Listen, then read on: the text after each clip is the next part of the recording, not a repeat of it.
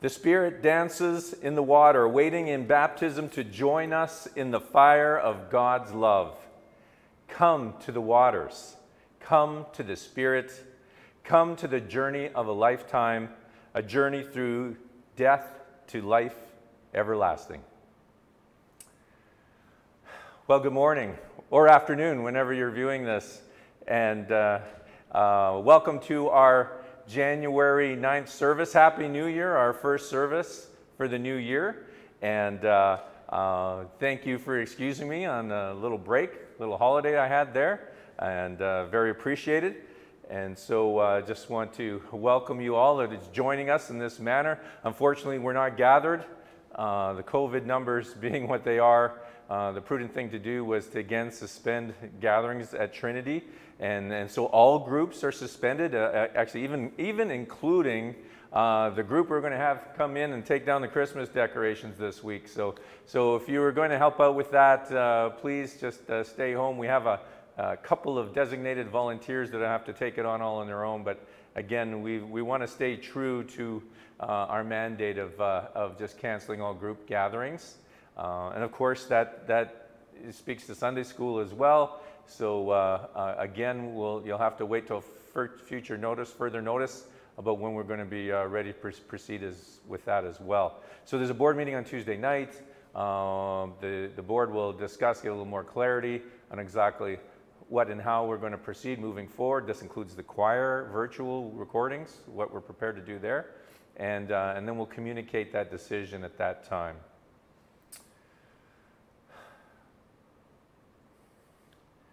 I'd like to just take a quick moment to acknowledge the territory that we worship on.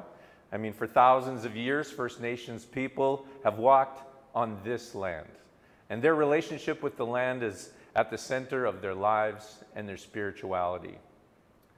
We are gathered on Treaty 2, the traditional homeland of the Dakota, the Anishinaabe, the Ojibwe, the Oji-Cree, the Cree, the Dene, and home of the Métis Nation. And we acknowledge their stewardship of this land throughout the ages. Please join me in the call to worship. Sing praises to the Lord. Sing of God's glory and strength. God calls us over the waters and strengthens us for the journey. Sing praises to Christ. Sing of Christ's healing and love. The waters of our baptism cleanse us, renewing our spirits and nursing our wounds. Sing praises to the Spirit. Sing of the Spirit's comfort and hope.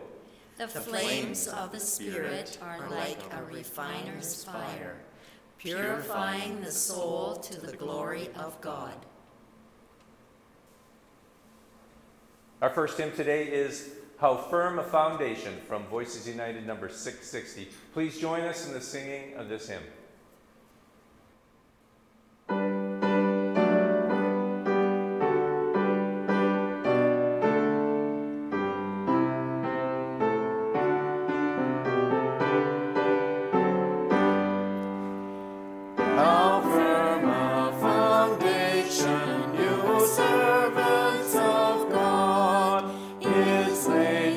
Your faith in God's excellent word.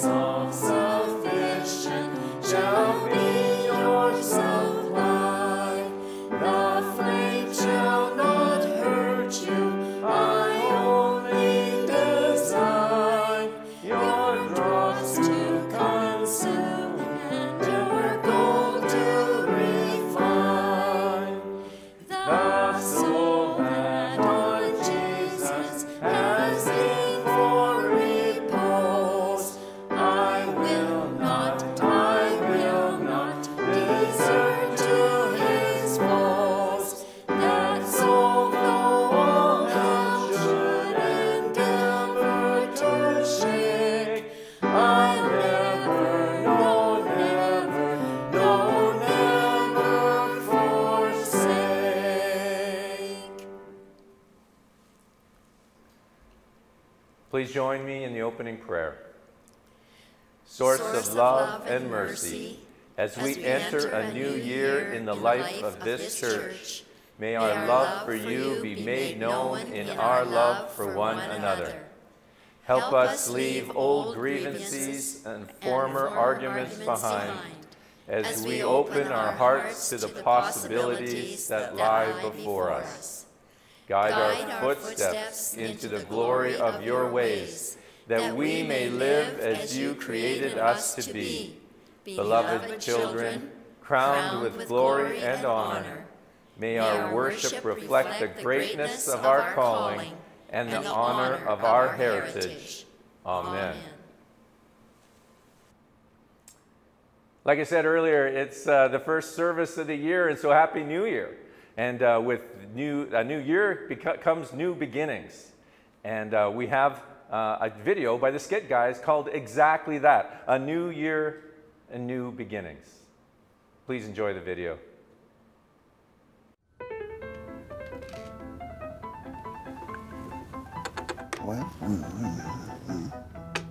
All right, listen up, boys. The ribs are gonna be on the smoker. Debbie's making her world-famous lemon squares. And neither one of you bums have yet to RSVP to my New Year's Eve party to watch the ball drop. Watch the ball drop? Yeah. When in the last millennium have you stayed up past 7:30, old man? And besides that, did you get those ribs approved by your cardiologist? I did. He's bringing the hot links. Sure, yeah. So he can charge you for another stent. And by the way, not that it's any of your beeswax, but the Queen and I, we have plans for later today. Look, I don't mean to be spilling tea here, but your wife does not need to be on the back of a Harley Davidson. Some wigs just don't look good in a helmet. We're taking the Toyota. Oh. Yeah. And we're going to the cemetery to wish a Happy New Year to our real friends, because that's where all of them are, including the fourth leaf to our lucky clover. Domino Dan. Playing baseball with Jesus. Dan always came to my New Year's parties every year. I didn't even have to invite him, he just came. Unlike the two of you. I used to ring in the new year with a bang, I did. So I had big thoughts of better and more. I'd say to myself, maybe this year will be different. You ever have that year, boys? You know, the one where everything went right. Yeah, me neither. Tell you what I did run into was God and His mercies. They are new every morning. That's what the good book says, right? Yeah, it's a do-over. Every day is a do-over. That's what New Year's is to me.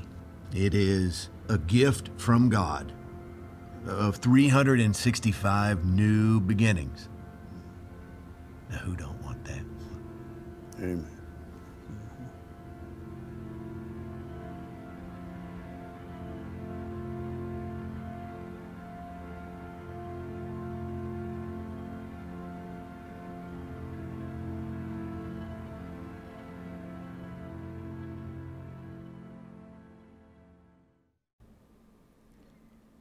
Our scripture reading today is Luke 3, verses 15 to 17, and then 21 and 22. As the people were filled with expectation, and all were questioning in their hearts concerning John, whether he might be the Messiah, John answered all of them by saying, I baptize you with water, but one who is more powerful than I is coming. I am not worthy to untie the thong of his sandals. He will baptize you with the Holy Spirit and fire. His winnowing fork is in his hand, to clear his threshing floor and to gather the wheat into his granary. But the chaff he will burn with unquenchable fire. The baptism of Jesus. Now when all of the people were baptized, and when Jesus also had been baptized and was praying, the heaven was opened, and the Holy Spirit descended upon him in bodily form like a dove. And a voice came from heaven, You are my Son, the Beloved, and you I am well pleased." This is the word of the Lord. Thanks be to God. So John the Baptist is in the scripture reading again. I mean, we heard from him all Advent, and here we are, the season of Epiphany, and here we've got him again. In fact, if those verses 15 to 17 seem familiar, those exact verses were used in Advent 3. So, yeah, if it seems like deja vu to you, don't worry, it is a repeat. And but this time it's used to, specifically just for the purpose of setting up verses 21 and 22, the baptism of Christ. And as this Sunday is known as Baptism of Christ Sunday. So anyways, just a quick recap of those verses, 15 to 17. A couple of key things in that. There's the differentiation between John and Jesus. Because people were thinking that John was the Messiah, and John sets them straight. And because he just says that, he will baptize them with water, but Jesus will baptize them with spirit and fire. And it can also be interpreted as wind and fire. And because wind and fire is the symbols of the Holy Spirit, the powerful presence of God, but it's also, there's a message of judgment in there. And like I spoke about, back on December 12th, farmers used to pour wheat, from one container to another on a windy day, or toss the wheat in the air with a fork, or winnowing fork is the term in the scripture, so that the chaff would be, blown away, and then the grain would fall into a pile on the ground. And so this would be leaving, the chaff would be gone, and the grain would be clean. And a key thing that's noted in there is that if ignited, that chaff burned with explosive combustion. And so the message of that story, though, is that when repentance and forgiveness are available, judgment is good news, because the primary aim is to save the wheat and not to burn the chaff. And so this passage does not mean Jesus is coming to send you to hell, all right? It's not about separating the saved from the unsaved. It's about separating within us the chaff that needs to be burned away so that the wheat of our lives may remain. So then we jump to verses 21 and 22, the baptism of Jesus. And it's important to get this context from 15 to 17, because John baptizes the one, as it quotes in there, that is not worthy to untie the thong of his sandals. And there's a reference in there in their culture. I mean, the lowest slave in the household, probably one that was in trouble, that was the one that was in charge of removing the guest's sandals and washing their feet. It's considered the lowest of the low job. And so John is saying, this is how I am. I'm not even worthy to do that to the real Messiah. And so there's some interesting differences in Luke's telling of the baptism of Jesus. Now Matthew and Mark have the Holy Spirit coming upon Jesus like a dove as he's coming up out of the water. But in Luke, the Holy Spirit comes while Jesus prayed after he was baptized. There's sort of a lapse in time here. There's a separation between the baptism and the Holy Spirit coming to him. And that kind of aligns with today's Acts reading as well. But all three versions agree that God calls Jesus beloved Son and is well pleased with him. So again, I want to keep that separation between baptism and Holy Spirit, and I'm going to come around to that. But first I want to ask the question is, why is Jesus being baptized? I mean, does Jesus need to be baptized? There's all these theologies about, the reason, behind baptism, about, cleansing from original sin, that all babies are born, with this original sin, and baptism is needed to cleanse them from that. And, for the record, I'm not a fan of the whole original sin concept. Personally, I just think that's, Augustine sort of laying his baggage on the sin of sex, his own issues around that. But so, does Jesus need to be cleansed of original sin? Does Jesus need forgiveness? Some other theologies around baptism. Now, the United Church of Canada's theology on baptism, and coming right from the 20 Articles of Faith, is baptism with water into the name of the Father and of the Son and of the Holy Spirit is the sacrament by which are signified and sealed our union to Christ and participation in the blessings of the new covenant. That's why we baptize. For this, we don't baptize as an expectation of God. God expects us to be baptized. No. We don't do it as a special rite of passage into a club that allows us into a heaven. No, we baptize to connect us to Christ and receive the blessings of that connection. And so Jesus didn't get baptized for God or for himself. He got baptized for us, so that we could share with him this special covenant. You see, Jesus' entire life was not about how he was above everyone else, but how he could relate to anyone else. Just look back at the humility of Jesus. And and it's great starting right from the Christmas story that we've all just heard. Jesus' parents weren't royalty, right? Jesus could have been born into Herod's palace. No, he wasn't. Or to one of the religious leaders. He could have been raised in the temple. He could have been, in a rich family. But no, he was born into a poor family. It describes Joseph as a carpenter, but the actual accurate translation just means that he was a laborer. He got paid to do whatever physical work that he could get.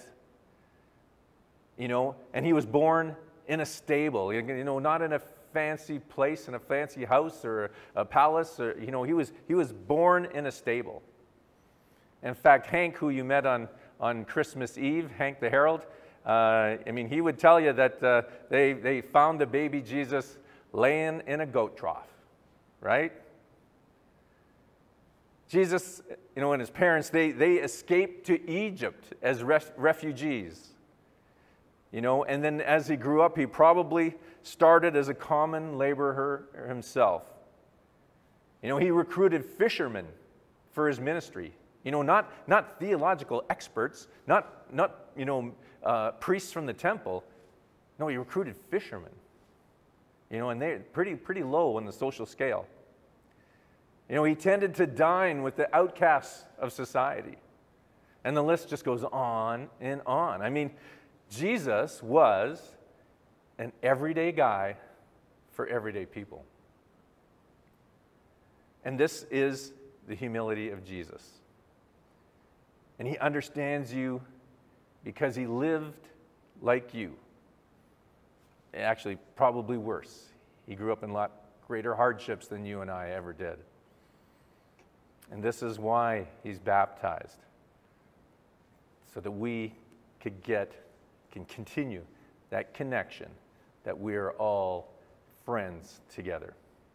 No matter what your perception of self, no matter how tough things are, how low you feel, Jesus is not an elitist beyond your grasp. But he intentionally inserts himself and demonstrates that he's the most humble servant waiting to serve you. Thanks be to God. Let's sing our next hymn from More Voices, 161. I have called you by your name. Please join us in the singing of this hymn.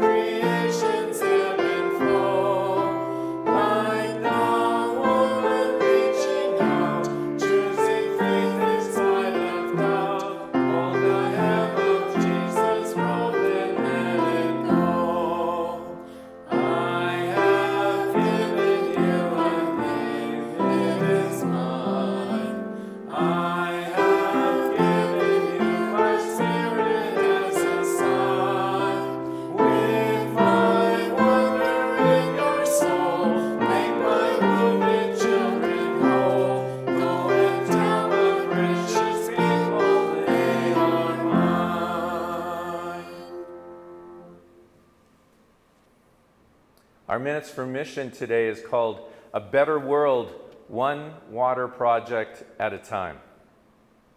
Now, according to UNICEF, more than half of the global population does not have access to safe sanitation, and 2.2 billion, that's with a B, 2.2 billion people still lack access to safe drinking water. Now today, the baptism of Jesus Sunday, this is a good day to consider our relationship with water. How many Bible stories do you know that have water in them? Many of us have heard the story of Moses making water flow from a rock or parting the Red Sea. We may remember stories about Jesus turning water into wine or walking on water and calming it as well. And so often, water is the focal point of God's miracles and grace. And it figures prominently because it's necessary. Clean water is essential to life. And yet around the world, people suffer for the lack of it. The issues are complex. Climate change is altering weather and weather patterns, causing shortages and droughts in some areas while floods in others. And in some parts of the world, a growing population means rising demand, and there isn't enough water to go around. Water infrastructure problems sometimes mean people can't access water even when it's available. There are racial and gender implications to accessing water as well. Did you know on average that women and children in the global south walk nearly 6 kilometers to access water and carry nearly 19 liters of water every day?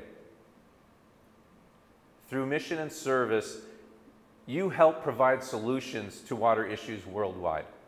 Your generosity supports irrigation projects and provide accessibility to water. Your gifts help construct boreholes, wells, and rain catchment tanks, which in turn address food security and sanitation issues in communities. During crisis, your gifts help deliver drinking water where it's needed most.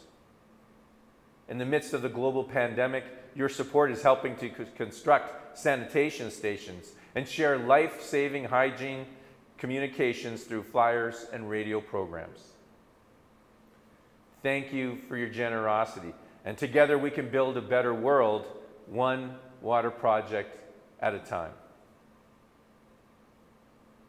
Now, as we, finishing up the book, so to speak, for 2021, we raised, Trinity United Church raised almost $15,000 for M&S last year, and that's fantastic, and thank you so much for your support. Unfortunately, it was about 3,000 short of our target, but new year and a new attempt, and so I'd like you to keep this thought about clean water for half the world, because when your M&S dollars are at work at that, you are literally saving lives. So we thank you for the ways you support Trinity United and Alexander United Church.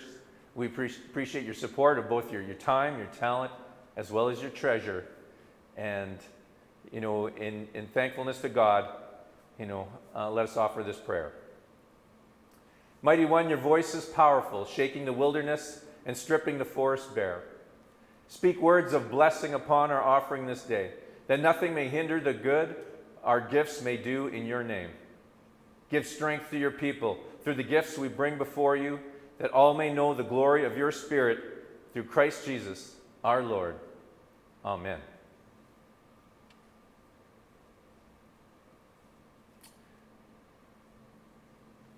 As we move into our time of prayers of thanksgiving and intercession, I just want you to think in this time, we've had such a brutal cold week this past week, really since Christmas. And so I'd like to draw your attention to those people right in our own community that might not have appropriate accommodation, might not have appropriate clothing for the cold. I'd like you to also just keep in your minds and your hearts the people in your lives, your family, your loved ones, others in the community, others in the world, and lift them up in prayer at this time. So let us pray. God of time and eternity, as this new year stretches before us, we thank you for the time you give us and for all those things that are still possible and precious in this gift. We thank you for each new day and its possibilities, for each night its rest and reflection. We thank you for words of forgiveness and the chance to make a new start, for word of invitation to explore new opportunities. Give us the courage to try something new and the conviction to finish things left over from last year. Make time spent this year our time, O God. Bless our time with you. God of moments and memories, we remember before you people facing hard times in the months ahead. We pray for those struggling with illness and for those facing treatment or surgery with uncertain results. We pray for those who are grieving the loss of dear ones and for all who remember what used to be but can no longer be. Make time spent this year your time, O God. Bless our time with you.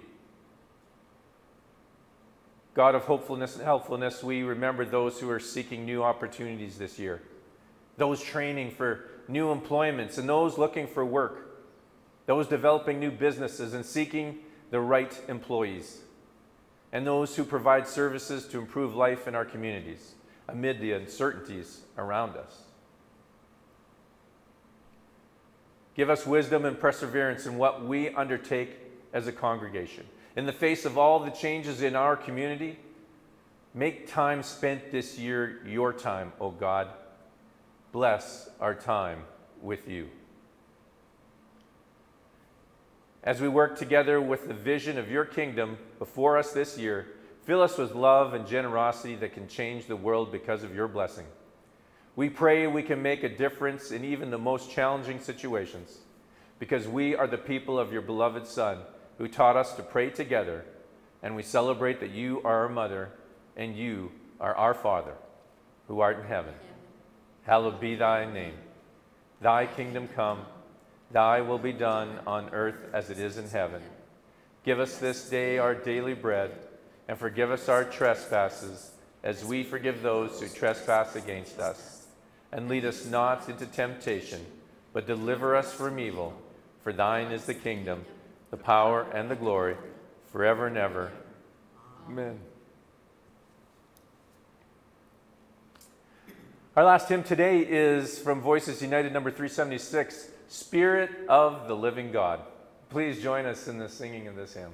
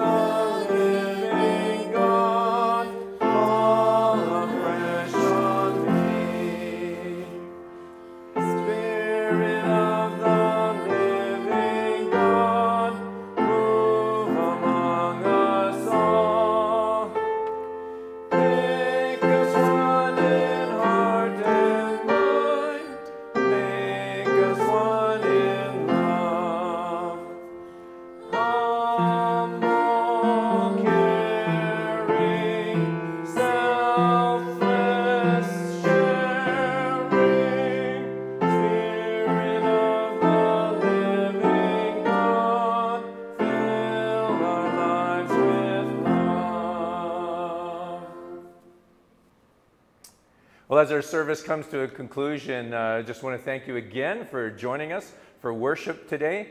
And again, just a shout out for the people helping out. Carol and Ken Winston are back helping with video and sound. We missed them in their holiday, and we're excited to have them here again. Davis is filling in on the piano. Appreciate him coming short notice. And we also had Shirley and Barb helping with the singing and the reading. And so I thank you, the support of this community and these people here today, and wish you all the blessings as we go forth. Please join me in the benediction.